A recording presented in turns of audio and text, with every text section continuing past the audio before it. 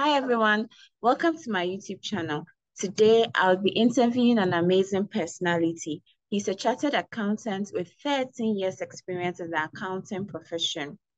He has worked in various industries such as FMCG, oil and gas, banking, and other service industries.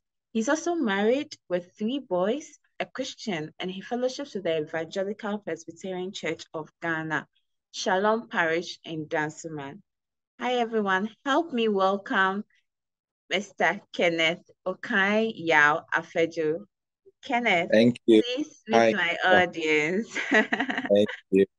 Hi, everyone. Good to be here. Yeah. Hi, Ken. Thank you Hi. so much for doing this interview with us. So on this channel, there's this little ritual that we do before we start the interview. Okay. Before we started the channel, we sent out surveys to our target audience, and some of them were of the view that they couldn't trust information on the internet. So before we start, can you raise up your hand and take this pledge? I do. I promise to say the whole truth, I promise to say the whole truth, nothing but the truth. nothing but the truth. So help me God. So help me God. Okay. Thank you. Thank you so much. Okay. So my audience, I know you joined to watch Kenneth do his thing. And as I said, he has 13 years of work experience in the accounting profession. So I'll start by asking Ken, please, can you tell us a brief description of who you are and how your childhood was? Thank you very much, Papa. And it's a pleasure to be on this platform. To start with, I am privileged to belong to a family of 3 boys, whose dad was a custom officer. My dad was a custom officer, and that resulted in we doing a lot of travels within Ghana. I remember growing up, I started my education, if my memory serves me right, somewhere in my hometown. I know that was for a short stint, where in my school, I remember I had to be made to write in the sun on the ground in the room, but then the floor was not cemented. So I had to write with my finger, even though my dad had bought me a writing slate at the time. I had to be made to write in the sun with my finger because it was thought that I wasn't fluent or experienced enough to be writing on the board. Can you imagine a board that my dad bought for me? That ordeal. So that I remember vividly. But I moved forward from that, and by the grace of God, we landed up somewhere in Cape Coast, and I joined the Golden Jubilee Preparatory School, where I started my basic school till end of, I think, class 2 or so, when we were again transferred from there to Kumasi. And in Kumasi, growing up as a child, we lived in the Bokum Estate, where I schooled at the Prince of Peace International School. I know that school still exists now in Kumasi anyway. So I moved on from there, and then we ended up somewhere again in the Volta region, another school. And then on, we went to, I think, we went back to the Brong-Ahafo region, and then thereabouts, but I didn't go to the Brong-Ahafo region with my dad. We eventually had to settle in Dansoman, in Accra, where I was privileged to join that is Complex School, the Dansoman branch. I joined from class 6 till I completed my JSS at the time from Datus. So basically, that's how my childhood day started and where it got me to in Datus Complex School in Dansoman. That's amazing.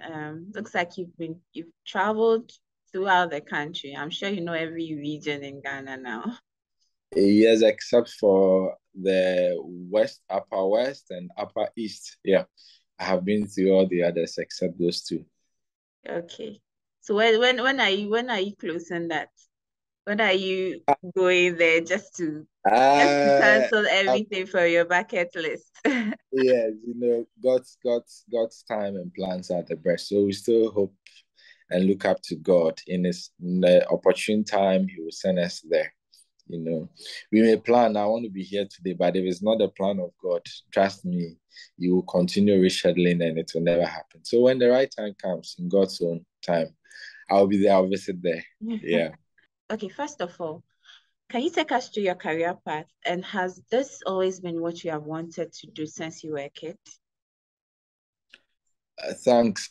So I continued from Dantuman Datus to Pando Secondary School, where it all started. I remember I had a dream of becoming a journalist for whatever that meant. Only God knows. I was passionate about it because I felt I didn't like maths at the time. So for me, general arts was the easier way out. And once general arts, what came to my mind readily was to be a journalist.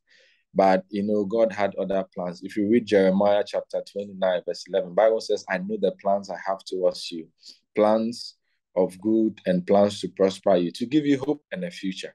So apparently God had a brighter future for me, but I was erroneously looking other way. Bible says there is a way that seemeth right to man, but the end thereof leads to destruction. So I got aggregate 7 at the time, and I had Pando Secondary School. And so when my dad went to check on my results with the school, they said, well, yes, I chose general arts, but they felt that I grade 7 at the time was fit to do business accounting. I remember when my dad returned to Accra to break the news to me, I wept like a child. I wept because I felt something good and great had been taken from me. A dream I had so much. As to whether I was going to end me, I didn't know, but I sincerely wanted to read general arts because of the phobia for mathematics, which at the time, I erroneously thought accounting was all about maths. I later got to know that it had nothing to do about mathematics at all. So I went through, but because I had that bad perception about the program I was reading, I never committed my heart to it, my time to it. So I remember in Kwanda Secondary School from first year, second year, I was worn down. My spirit was not there, especially not about the school, but about the program I was reading at the time. I wanted to be in general arts, and here I was in accounting.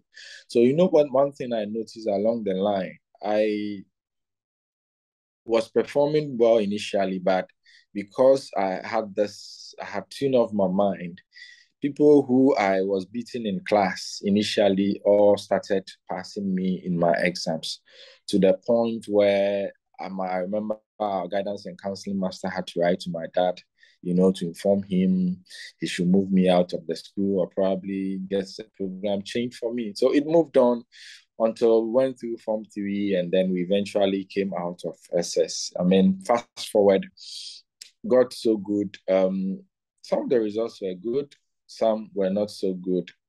But within the space while I was waiting for our results to even come, I got the opportunity to enroll in the African College of Management and Computer Science in Kumasi, where I started my Institute of Commercial Management, ICM UK program. So I remember in my first class, the first day in the class, I sat and I prayed to God. I said, Father, this is my life. I want to do this. I pray that you carry me along. And I tell you, that first week, going through the lectures in the class, I was taking through accounting topics.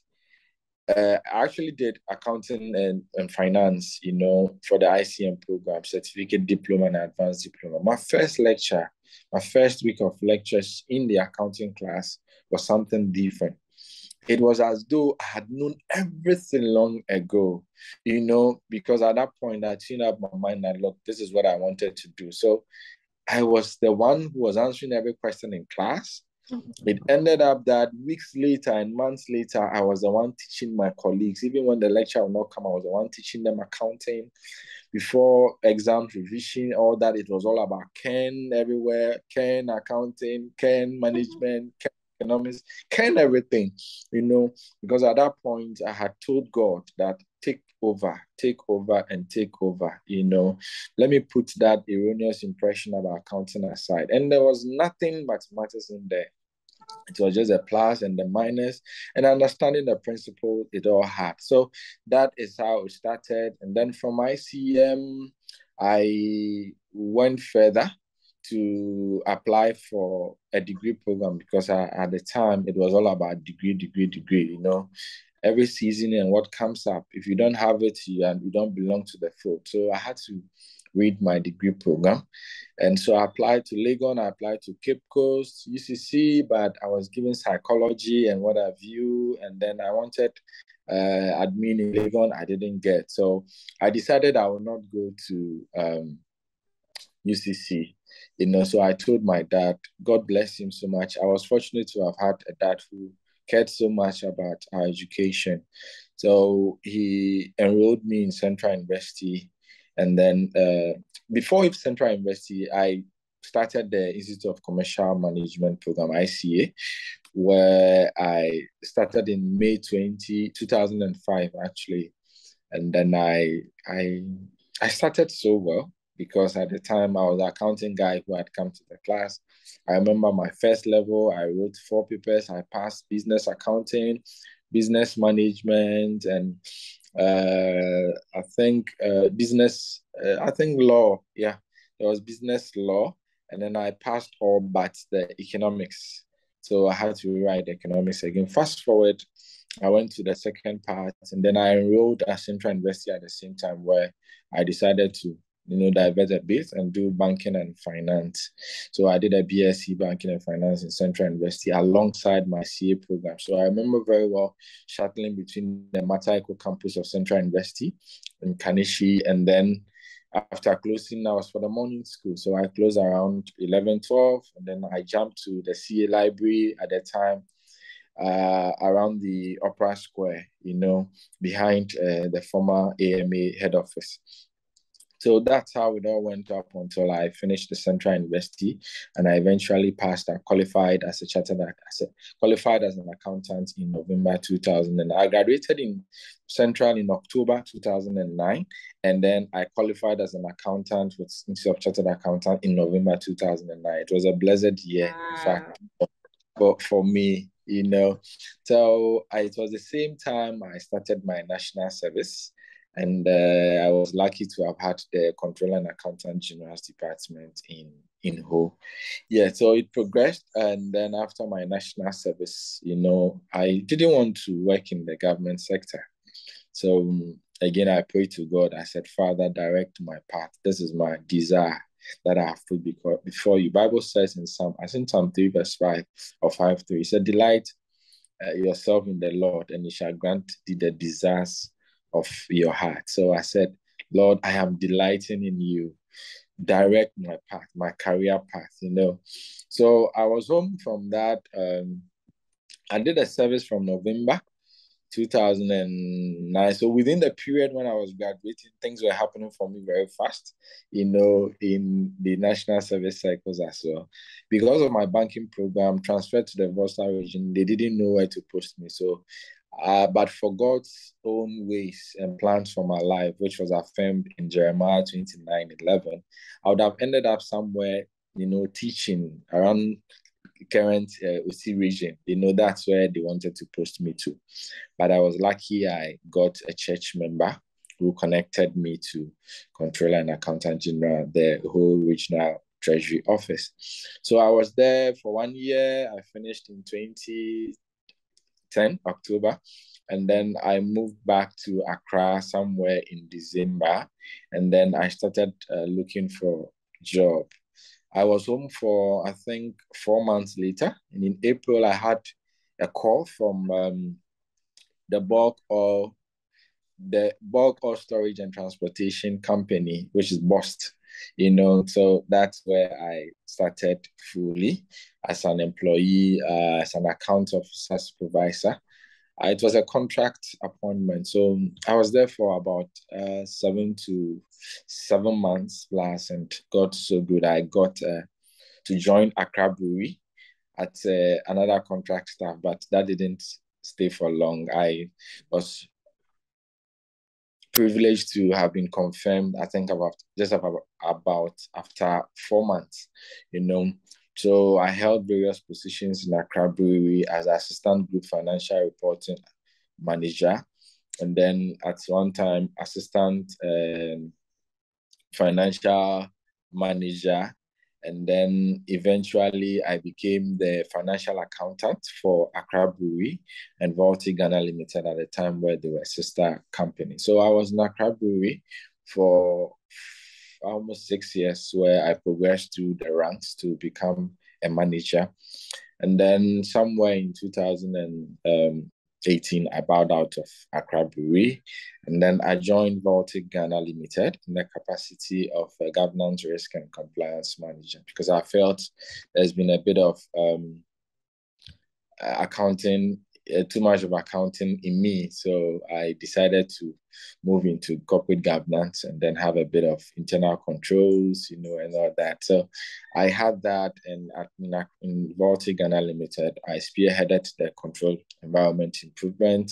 I made presentations in board meetings. I was responsible for the board and audit deck, and audit committee meetings. I made presentations and all that. So basically, that's how it all went through until eventually I ended up this year, 2022, June, with the Aguila Holdings group. So that's that's how my career path has been. God has been faithful. Yeah. Mm-hmm. Okay, so that's really interesting, right? I just wanted you to, because in your conversation, you were saying Yeah. accounting is not all about math, right? Can you just Yeah. give my audience just a brief description on what accounting is from your point of view? Okay. So accounting, basically, it's the act of recording, okay, recording historical information, and summarizing them, okay, and getting reports out of it to make meaning to the user groups, ensure that the numbers a business sends out are accurate, they are timely, and they are useful for the various user groups, such as management, shareholders, the government, our bankers, our external auditors who use the information, even our customers and our suppliers. So basically, accounting in this sense is understanding the principles behind it. So you and I know that there is this concept that we call it the golden rule in accounting, which says you debit the receiver and credit the giver. It is simple. Bible even says it is more blessed to give than to receive. So it's the same thing. So you give out, you record it. You receive, you record it. You understand? So the two arms must always balance out at every point in time. Basically, that is what accountant seeks to buttress. And then in accounting, mainly there are three things we look out. Three, okay, basically. One, you want to look at the financial position of a business which you are running, and that is recorded in the profit or loss account. Then two, you want to know how liquid the business is, i.e., whether you have enough to be able to pay your debt when they fall due, and then whether you are cash sufficient, whether you are sufficient to, as a business, to be able to run your day-to-day affairs. And then the third one is to see whether the business has enough blood within it. So by the blood, we have what we call the cash flow statement. So how your cash is moving in and out of the business. It's like blood running within a human body. So basically, that is what accounting is, in putting it simply. So it's not all about math. It's just understanding the principles I've given you. I have to record it here. I've taken out. Okay, I need to write it here. That is what it's all about. It doesn't have an algebra. It doesn't have what calculus. It doesn't have quadratic equation and what have you. No, none of that. Yeah. So accounting is that simple. Yeah. My next question would be, if someone wanted to do accounting, what should the Yeah. person do, or how should the person start, or where should the person start from? Yeah, so the accounting profession, luckily anyone can do it. Unlike the sciences where you'd have to go through, have some foundation before you could be a medical doctor after some number of years. The accounting profession is the other way around. So you could be an agric student, you could be a science student, a psychology student, and what have you, an engineer, and you could still do accounting. So regardless of what program you do in school, we have professional body that organizes an accounting examination. That is the Institute of Chartered Accountants Ghana. We have the Association of Chartered Certified Accountants, ACCA, and then we have a Chartered Institute of Marketing, okay, which is the same Chartered Institute of Management Accounting. We have the SEMA. So we have all these bodies and quite a few. We have the Chartered Institute of Taxation as well, so it all encapsulates around the accounting profession. So once you're able to get any of those first degree programs, be it agri, be it psychology, be it science, all you need to do is to get yourself enrolled in any tuition providing institution, which is dotted all over Accra, and then you can always do some online. Prepare yourself, understand the principles in accounting, understand the laws surrounding some. We have what we call the accounting standard, which is regulated worldwide. So you need to understand some of those concepts and then principles and report the standards, and then you are good to go. So you sit for these professional exams. So you can have your tuition somewhere and then register with a professional body and sit for the examination. So once you are able to go through, pass the examination, it's formerly we used to say CA was quite difficult. I remember when I was joining, I told myself the same thing, but again, I affirmed to myself that, look, I wasn't the first person to be doing this and I'm not going to be the last. So, and of course, this is the career I wanted to take. So I spoke to myself with God being my helper that, look, take this up and you can do it. So anyone can do it. It is difficult. It may look difficult, seem difficult from the onset, but as you start and then you progress along the line, you'll be able to make it. But let me sound one word of caution here that it needs time. You must make time for it. I remember starting my accounting profession at the Center for Business Studies in Mokola, behind adjacent the law school. I was a full-time student, let me say so, because I wasn't working at the time.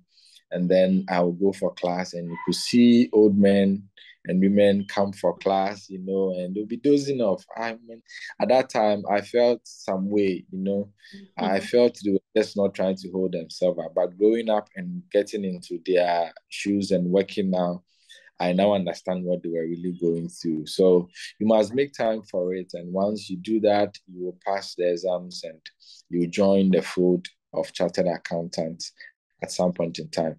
And in CA, we say that it is good when you fail a paper in CA because by so you have a story to tell. If you do not fail a paper in CA, your story will probably not be complete. So, so if you take 100 students of CA, you could just have about 10 of them who went through without failing a paper. Everyone has a failure story to tell, and they are really interesting stories. So basically, that is what one needs to do to be a professional accountant. We have a lot of accountants within. Somebody can just go to the university, have a degree in accounting, fine. At this or a workplace, they'll call the person accountant. But just as we have lawyers, engineers, and all that, you need to go through the professional body to be a chartered accountant, and that you can now bear the title CA, affixed to your name. So that is it. You need to go through the Institute of Chartered Accountant or any of the other accountancy-related professional bodies to or ACCA to be called a chartered accountant. Yeah. Can you give us 3 skills that you believe an accountant or an individual needs to build for them to be able to thrive in the accounting field? So what I always say that first for me on the list is you must be a team player. Mind you, you work with information, bits and pieces of information that comes eventually ends up at your desk, which you need to summarize and then report to the various stakeholders. So you must be a team player, team playing skills. You must have that. You must have an eye for details. And then you must be somebody who listens well, because you can't be given a figure. Somebody can mention a figure to you of 1,000, and if you don't hear it well, it could sound as a 10,000 in your ears. By so doing, you end up adding another zero to 3 zeros, which may cost you your profession. So you must have that skills, and then the well-baked accountant in today's world must at least possess Excel skills, because that is what is driving everything now. So you must possess, if for nothing, intermediate Excel, Microsoft Excel skills to be able to go through. And then you must have your integrity. Okay, you must possess some level of integrity, because mind you, you work with figures and all that. So you don't need to cook things. So you must be a team player. You must be somebody who can think, because there are times where you have to make some best judgment. It's part of the accounting standards where you use best judgment, okay, to make certain decisions which you think would be in the best interest of the business. So you must possess all those skills. And then as an accountant who presents financials to stakeholders, you must possess some level of appreciable level of good communication, both oral and written communication skills. Yeah. Okay, thanks so much, Ken. We are about to finish the interview. I just wanted you to, for people who have watched up to this point on the channel, is there any advice you would like to give to them that would help them in their profession or their dream to be a chartered accountant in the future? Yes, to be a good chartered accountant, for that matter, in the future, I did indicate that, first of all, you must be somebody clothed with a lot of integrity. So if something happens at your workplace, mind you, you'll be dealing with figures, you'll be dealing with money and all that. You'll be dealing with suppliers, paying them, and all other service providers, So you must have integrity where you not be tempted, You must have integrity and self-control. If you read Galatians chapter 5, Bible tells us about the fruit of the Spirit from 19 to verse 22. It tells us about the fruit of the Spirit, one of which is self-control. So as an accountant, you must have integrity. You must be able to control your actions, okay, have self-control. So if there is a money there which you feel, okay, I can use for my personal stuff and maybe bring back or pay back at some other time, mindful of that, because you may never know when a surprise audit will be conducted and then you'll be found wanting if you don't pay such money, or end up having shoddy deals with suppliers and customers and then all that, just to have some money coming to you. So you need to be mindful of that. And then above all, growing up and being a student, you must have at the back of your mind that there is nothing impossible. The Bible says with God, all things are possible. So there is nothing impossible. Everything is possible with you and with God being your helper. So don't be like me, who from the onset was torn between two things. Just have that positive mindset. Okay, that I will do this, and once you speak to yourself, you declare. Scripture said, you shall decree a thing and it shall be established. So once you decree to yourself that I want to do this, I want to be the best accountant this country has ever produced, or I want to be among the best accountants if they are mentioned, Okay, you must ensure that you have a positive mindset. You learn and make time for the accounting profession. And as you grow within the career ladder, make sure you take advice. You don't know it all. No one is a repository of knowledge. That is how come most of the time you need to judge. There are instances where some things come up in the office where we need to treat.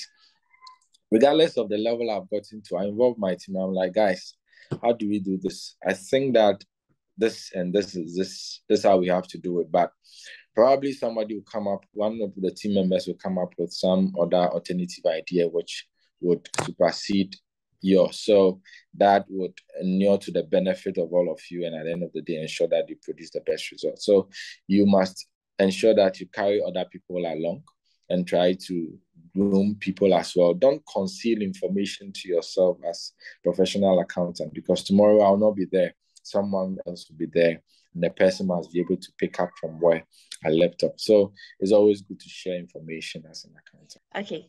Thanks everyone for watching to this point. As you know, if you don't want to miss out on new interviews coming up, subscribe to my channel. Comment if there are other questions that you wanted Ken to answer that we didn't ask on the session, and click the notification icon so that you don't miss out on the new interviews that we'll be having with other amazing personalities. So Ken, thank you so much for joining us, for having a chat with us today. And we are very grateful for the wisdom nuggets that you shared with us. I know all of us are excited that Ken came and then he gave us some description or points on how to be a chartered accountant. Ken, please, if we want to reach out to you, is there any way we can reach out to you? Is there any platform you would want us to reach out to for people who have further questions around being a chartered accountant? Thank you very much, Fafa. Yeah, so I'm on LinkedIn at on Kenneth Afedzo. That's my LinkedIn account. You can always connect to me. And on Instagram, I'm on Okai_Afedzo. And then on Twitter, at Ken Okai2 on Instagram. And then as usual, my email is kenafedzo@gmail.com.